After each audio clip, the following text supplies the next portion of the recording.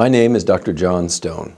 I'm a rheumatologist at the Massachusetts General Hospital in Boston and a professor of medicine at Harvard University. In this video, we will discuss what many rheumatologists consider the most important and impactful drug used to control inflammatory diseases. This class of drug is called glucocorticoids. Glucocorticoids are remarkable medications that have swift, powerful effects on inflammation, but also have many possible side effects that can have a major adverse impact on patients' lives. These drugs must therefore be used carefully. The development of glucocorticoids for therapeutic use has been a 100-year journey undertaken by doctors, scientists, and brave patients that has brought us to our current understanding of these medications and the recognition that they must be used prudently.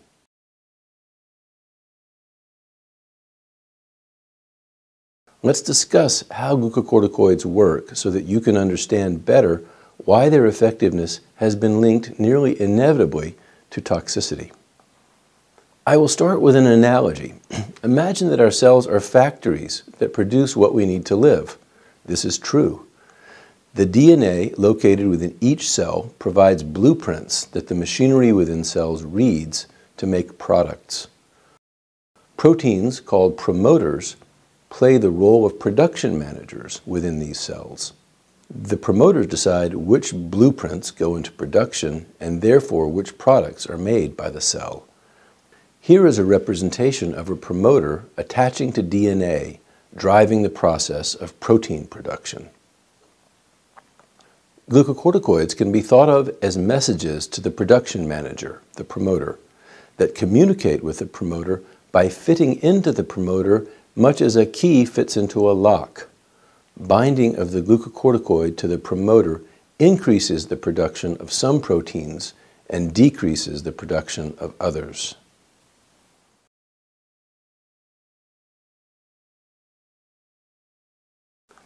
Let us extend our analogy to a specific example, describing an analogy between a cell in the body and a farm that grows wheat. Let us say that we work on a modern, highly mechanized farm. One robot at the farm has the task of taking fertilizer from a bin and putting it on wheat to help it grow. Another robot has the opposite job, conserving fertilizer by removing it from the bin and storing it in the barn when the time is right for storage. Now, at the beginning of the planting season, the priority of the farm will be to grow wheat. The message "to begin" will act on the robot in charge of fertilization to spread fertilizer on the soil. Conversely, the robot that stores fertilizer away will become inactive. The net result is greater wheat production. The machinery of a cell in the human body is very much like the farm I described, responding to messages to ramp up or ramp down the production of proteins. The action of glucocorticoids on cells alters the production of many thousands of proteins throughout the body, leading somewhat indiscriminately to effects that are both good and bad. We will discuss how glucocorticoids do this later.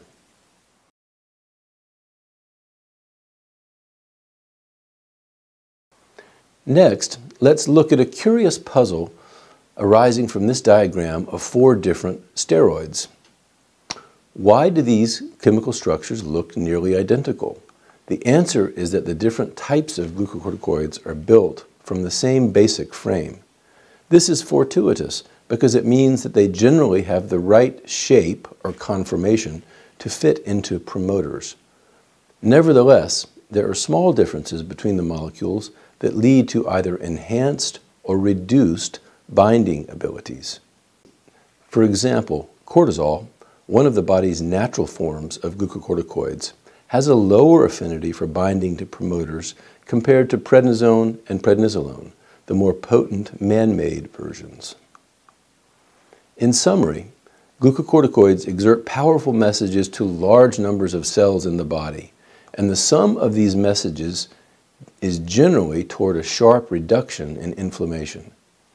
It does this by interactions with the promoters that control our cells' production of proteins. In addition, there are many types of glucocorticoids. Some of these are made naturally by the body, and are in fact essential to living normal, healthy lives.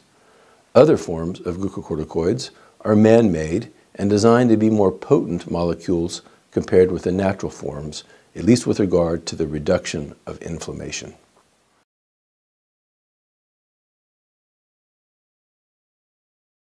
So, what are the specific genes that glucocorticoids are either silencing or enhancing? Well, the list of genes that mediate inflammation alone is quite long. These include genes that encode proteins, such as cytokines or chemokines. Cytokines and chemokines are messages that induce changes in cells' receptors, which reside on cell surfaces. Glucocorticoids also induce genes for enzymes, which are involved in cellular destruction and construction, and for adhesion molecules, which help cells adhere to other cells and to tissues with which they come into contact. In short, silencing or enhancing this list of genes allows glucocorticoids to exert control over many kinds of inflammatory processes. These include the airway inflammation of asthma, the joint pain of rheumatoid arthritis, or flares of IgG4-related disease.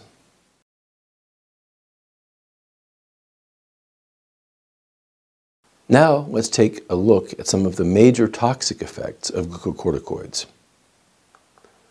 First, infection. Glucocorticoids are designed to control inflammation by suppressing the immune system broadly. The flip side of these beneficial effects on suppressing inflammation is to reduce the ability of the same system to provide surveillance for and to prevent infections. These include common infections such as pneumonia, as well as rarer infections known as opportunistic infections, which are seldom seen among individuals who are not immunosuppressed. Such opportunistic infections seize the chance when the body's immune system is weak, leading to infections that are often severe and can be fatal. Next, the second complication of glucocorticoids to discuss is glucose tolerance or even diabetes. Insulin is a hormone that messages the liver to take up and store glucose, a sugar, from the blood. Glucocorticoids reduce the liver's sensitivity to insulin, leading to excess levels of glucose in the blood. A significant proportion of patients on glucocorticoids become diabetic, requiring the use of medications, at least temporarily, including insulin, to control their blood sugar. Insulin is produced in the pancreas, and it's important to note that diabetes is a particular problem in patients with IgG4-related disease because so many patients with IgG4-related disease have pancreatic damage from their underlying disease itself and are therefore more susceptible to the adverse effects of glucocorticoids on blood glucose control. The likelihood of glucocorticoid-induced diabetes is proportional to the dose of glucocorticoid used as well as to the duration of treatment. The long-term consequences of glucocorticoid-induced diabetes include heart attacks, kidney failure, nerve problems in the feet and hands, vision loss, and many others. Third, high blood pressure. Hypertension is another well-known toxicity of glucocorticoid treatment. Glucocorticoids lead to an excess of a blood electrolyte called sodium, primarily through their effects on the kidneys. The retention of sodium leads in turn to the retention of water.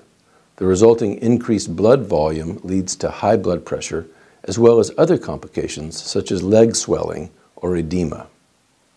Fourth, bone loss. Glucocorticoids have a profoundly negative impact on bone mineral density and can lead to osteoporosis and an increased risk of bone fracture. Glucocorticoids cause osteoporosis through several mechanisms, one of which is through a reduction in the body's ability to absorb vitamin D and calcium from the gastrointestinal tract. Both vitamin D and calcium are crucial to normal bone function. Reductions in bone mineral density, as measured by bone densitometry, is one of the most sensitive measures of glucocorticoid toxicity. Fifth, glucocorticoids can have a profound impact on brain function. The pathways through which glucocorticoids affect central nervous system function are not understood completely. But suffice it to say that glucocorticoid treatment can lead quickly to insomnia, depression, a dangerous elevation of the mood known as mania, and even psychosis. The great majority of patients treated with glucocorticoids experience difficulties with sleeping at high doses of glucocorticoids, and I have seen prednisone lead to profound depression after only a week of therapy. These significant effects of glucocorticoids on brain function are generally reversible once patients are able to discontinue treatment, but because they can be so impactful if they occur, they underscore the care that must be used when prescribing these medications.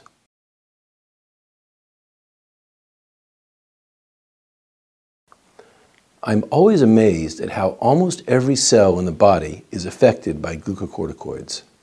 Since we generally cannot target this drug to only one part of the body, you can see why it is so challenging to separate the good effects of glucocorticoids from their negative, unintended consequences.